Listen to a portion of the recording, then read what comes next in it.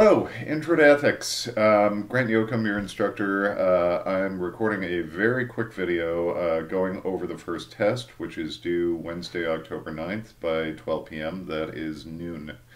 I've included a lot of boilerplate from the syllabus on the first page of the assignment page, well, on the page, the assignment page. The section test, basically, I'm having you write two short essays of 250 to 350 words, 10 points each, a total of 20, and this is the first of 3 of these tests.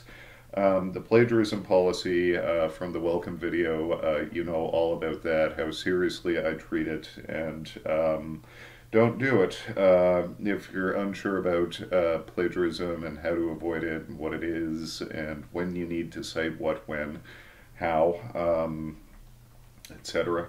Follow the link on the course syllabus to the Kresge library page that takes you through SiteRight. There's a plagiarism avoidance tutorial there. It's actually quite good with lots of examples. You even get a reference style out of that one too, the one appropriate to your discipline. Missed assignment policy, basically this means that if you want an extension, you have to be granted one from me. It involves a conversation. Don't assume you've got one. I understand that life happens, and I'm very forthcoming with extensions. Apologies, I'm monitoring children while shooting this video. It's either let me know if you're going to miss the assignment deadline before the deadline or within 12 hours of it. You'll find me very forthcoming with this with good excuse. It's just a matter of I need to be in the loop about when my papers are coming in. Also, if I have too many extensions that I've granted, understand that this slows down the grading for everyone because I don't start grading until I've got them all. So try not to need one. Manage your time. Assignment submission, make sure I've got it, make sure I've got the right document, make sure it actually uploaded. If you're not sure, email me a backup. If I don't have it, it's not there. Like I say, two short essays, 250 to 350 words based on the prompts that I'm going to go over now. Format requirements, 1-inch margins, that's, standard, right? Don't make them bigger in order to meet word count. Don't make them smaller in order to cheat word count. I count words. In MS Word, that's margin set to normal. Right? Double space, it's just easier on the eyes, and use a 12-point font. These eyes are getting old. 12-point font is pretty well a minimum these days. Note that these are not research essays, but rather expository essays. So all you should need are like your books, right? Your notes, the video material that I've given you, and you think through the material, right? That's all you should need. But if you do use external sources, understand that I need you to properly reference anything you paraphrase, summarize, any idea you grabbed from anywhere else. If it's a quote, put it in quotation marks and tell me where to find it. Quoted material should only be used as evidence for your claims. And also use a recognized reference style. APA, MLA, and Chicago are the 3 most commonly used ones, so that's why I refer to them here. Do what's comfortable for you, but do it consistently. I don't care which, just so long as you're consistent. Don't just invent a reference style, use an actual one. If you're looking for a guide for how to properly cite and reference your work, Google search OWL Purdue, O-W-L Purdue, as in the university. That's the online writing lab at Purdue University. They have sort of shortened versions of the current style guides that are actually quite good for APA, MLA, and Chicago. That's why, another reason I mentioned them there. Submit in .doc, docx, or PDF format via Moodle before or on the due date time. that sort of thing. That'll save me a lot of teeth grinding because I need to be able, without a whole lot of effort, to open your assignment. I the only way I can open a Pages document, if it's in Pages, is by opening it on my iPhone, and I don't like to read a document like that. It will annoy me, and you don't want me annoyed while I'm grading your assignment. So if you are using Pages, I'm not saying you've got to buy Microsoft Word or PDF generator or anything along those lines. Pages itself has a save as, and you can pick a file format. Do that and subscribe to the file format that we're talking about here. Typical essay format, sandwich, introduction, body, conclusion, very brief introduction because these are short. Do that. Right? So these are actual essays, not just a few paragraphs. Note that these prompts ask you to do a few things. I've tried to use bold type to isolate the action words and that sort of thing.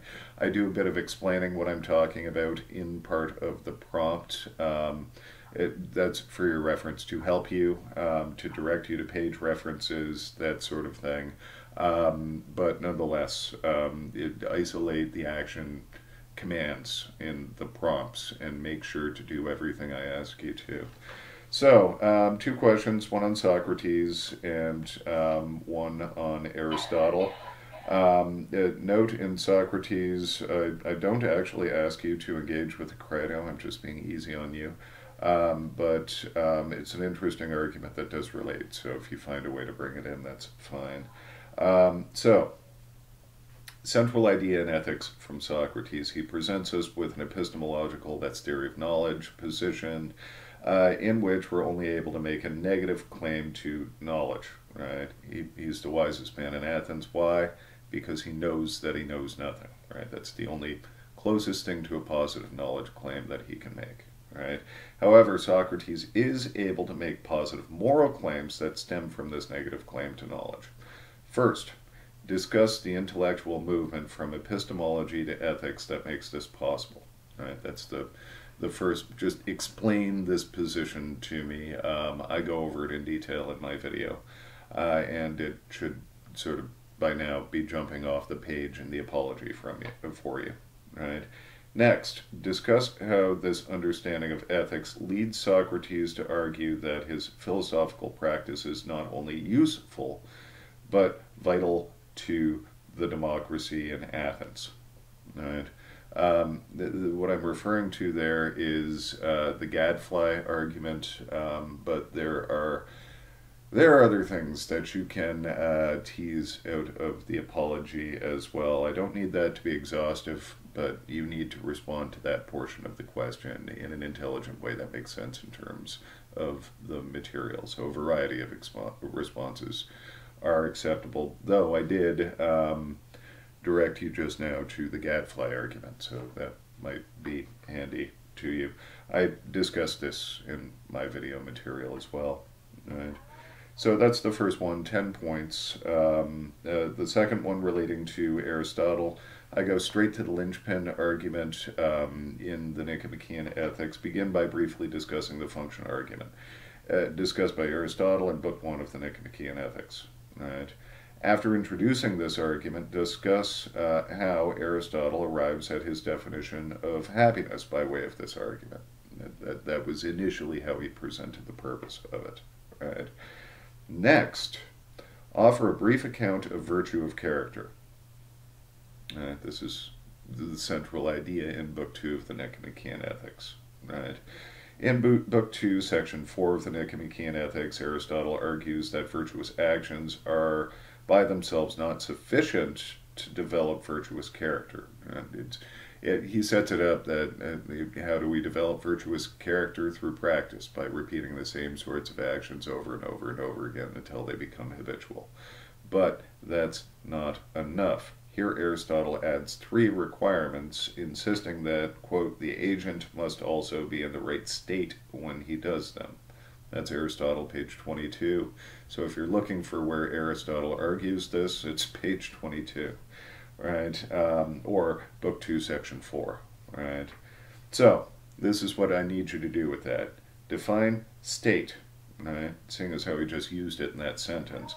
The agent must also be in the right state when he does them. What does Aristotle mean by state? Annoyingly, he doesn't define this until Section 5 of Book 2, right? So you do a better job than Aristotle. Define the term before you use it, right? And then briefly discuss the three requirements introduced in Section 4 of Book 2 by Aristotle. 10 points, right? Should be fairly straightforward, right? I isolated and discussed at length the function argument. It's the linchpin, right, of the first book. Virtue of character is the main idea in Book 2 of the Nicomachean Ethics, which we discussed, well, extensively, right? And this is an interesting and important addition that Aristotle makes, right, to his notion of the development of character that we'll be referring back to later in this course. So it's important that you wrap your head around these three conditions, right? So briefly discuss those three conditions, right? So your responses to this assignment will be evaluated by these criteria that I've been using for the dog's age. They're fairly standard. First off, when you're writing generally in academe, don't write to impress using big words to bamboozle people and make them think you're so smart because they don't quite understand you. Rather, just simple, direct. When you use technical terminology, define it and use it sparingly, right? So be clear. So clarity of your response. Could Joe Schmo off the street pick up your paper and understand what the heck you're talking about? That's what I'm looking for here. Completeness. I ask you to do a few things in both of these essay prompts. Did you do those things? Or did you let one go? Right? And if you let one go, that's well, it's an incomplete response, right? So I can only grade what's here, right? Understanding exhibited in your use of the course material, like, do you get it? Right? Do you get the way that these arguments relate to one another, right? I've tried to lay it out as clearly as possible. Work through it. I know this material can be hard and probably needs to be read a few times in order to make sense of it. And the strength of your argument where required, or the insight into the course material, you know, it's where I required an argument, do that. Or did you have insight, right? Those are the questions. So I look forward to reading your responses. If you have any questions, comments, concerns, please email me. I'm doing my best to keep up with email right now, but I do fall behind, so please be patient as well. Good luck. Have good days, one for each of you. Take care.